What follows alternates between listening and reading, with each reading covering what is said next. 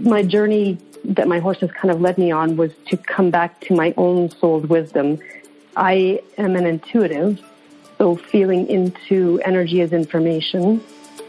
Already that energy is starting to shift. So at the basis of shamanism, it's just being that transformational agent.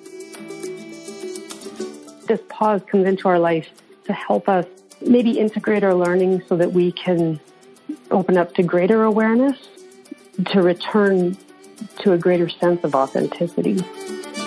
Returning to authenticity is probably often one of the most uncomfortable things that we can journey through.